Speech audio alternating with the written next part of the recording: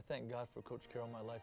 He's my coach, and he's been my football coaching mentor. I volunteered as an assistant at the USC Trojans, where I just got done playing. And in my second year as an administrative assistant, we got let go. And I was thinking to myself, oh my goodness, my career is over before it even started. Is this what coaching's about? He hired me as his graduate assistant, and not only is he my head coach, I consider him a good friend. One of the gifts that he's given me is really challenging me to know who I am. He is great at developing coaches, and I'm a product of how he's helped me out. And one of the things that he's challenged me is what's most important to you. So I'm grateful for him for that. Thank you, Coach.